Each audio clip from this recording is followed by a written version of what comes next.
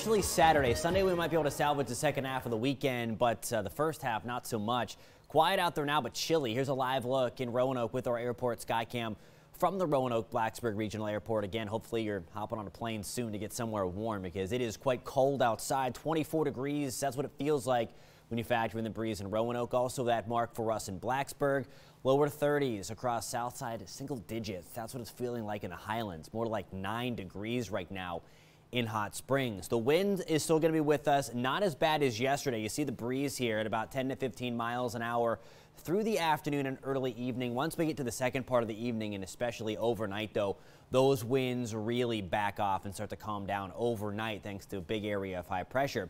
That high pressure center keeps us in check with the clouds as well as sunshine dominates today. Temperatures getting back into the upper 50s. There's 6 o'clock. Your commute to and from work looking very, very nice weather-wise.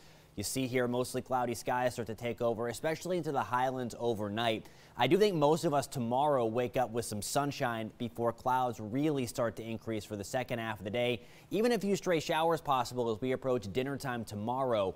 That is going to be out ahead of a main line of really a main batch of precipitation that comes through. I say precipitation because we're likely going to be dealing with rain, sleet, and snow across the area. For this afternoon, we are breezy, we are dry and sunny. Temperatures back to the upper 50s.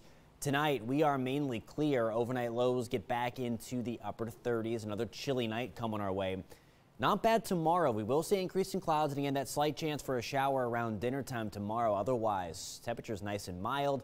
Upper 40s with falling temperatures on Saturday. Most of us on Saturday afternoon in the low to mid 30s. Again, rain, sleet, and snow all likely. Best chance for accumulating snow comes our way. Once we get into the Highlands, we'll talk much more about who can see what coming up in about 8 minutes. Another chance for a rain snow mix on Monday before we warm things up for a couple of days, guys, Tuesday and Wednesday. We were talking about this on Twitter, Jonathan, and I said, can we just not talk about it and then it won't happen? Is that a possibility? Wishful thinking. If only. Geez, then we shouldn't have been talking about anything since early March. It's been crazy for the last 6 weeks, but... Or December.